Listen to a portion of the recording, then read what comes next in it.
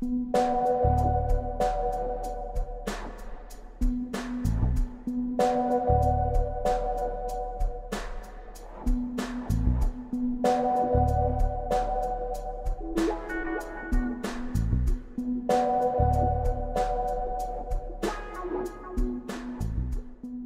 been doing this for quite a few years now. Last year we took it to Goodwood.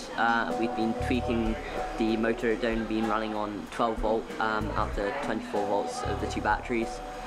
We rewired it to do that last year, just before we went to Goodwood. But when we got there, we'd forgotten about the heat sinks, which take the heat out of the motor. And so it was only designed for 12 volts, and so that the motor blew while we were there. And so sadly we had to come back, and so we've been redoing the heat sinks. These are the heat sinks for the motor that we've been working on. Arthur here has just been filing them down for us because they were slightly too big. When we last ran the motor, it sort of exploded, it broke because it heated up too much. So I'm making the heat sinks and the bolts for the to go through the heat sinks. To get rid of all the heat. We have this motor which blew up, as you can see here and here. The brushes sprung out and it got too hot.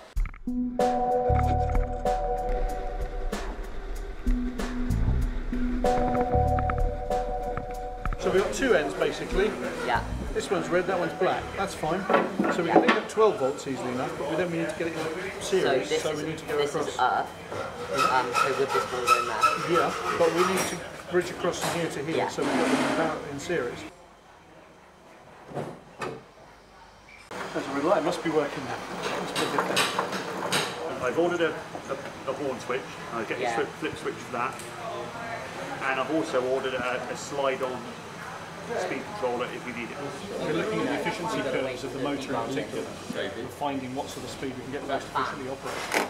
The ability to control that could be quite useful. Toby is part of the team who's designing the new car, which we're starting from scratch, and he's going to be, he's been drawing up the floor panel of the new car.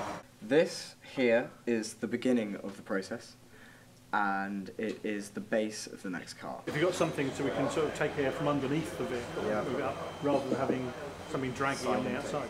Aerodynamics are important because they save time when we're going around the lap. If we can save 0.1 or 0.2 seconds by going through this testing, then we have improved on the car, and we will gain places and hopefully become the best team.